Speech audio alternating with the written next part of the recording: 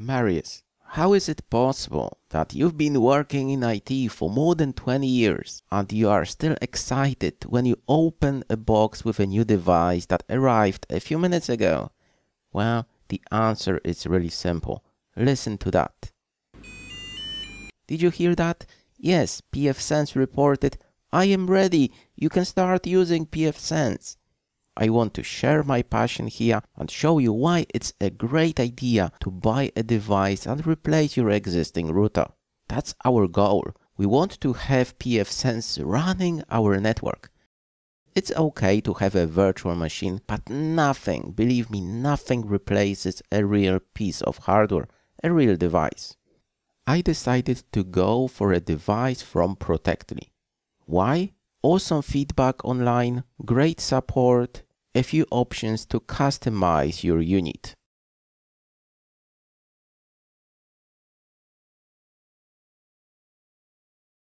It just looks awesome.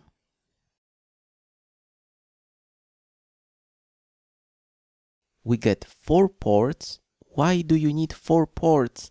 I need 1 port for my local network. I want to have 2 links to the internet. This is why I need 4 ports. You can connect a screen and install pfSense or anything else that you want, or you can use a special console cable. Yes, you don't even need a screen to install your firewall.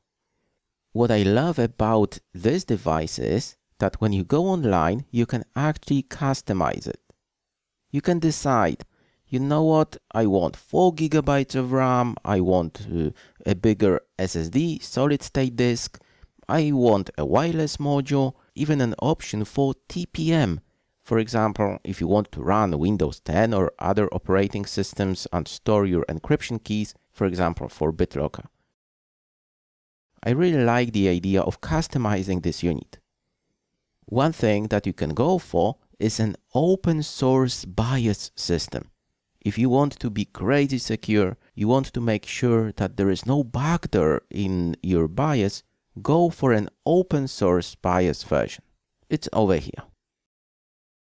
This is exactly what I ordered. 4 days later, this unit arrived at my desk. I started with a screen, a keyboard and a USB stick. To connect this device to my laptop, I used an J4125 to USB adapter.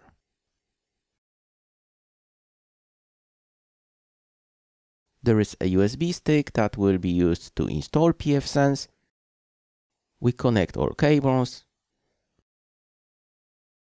HDMI,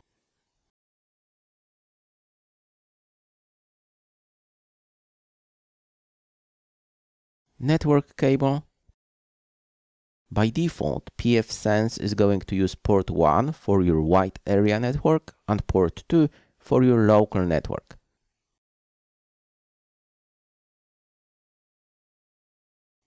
When we boot up, USB is in the list, and then next finish, and you're done.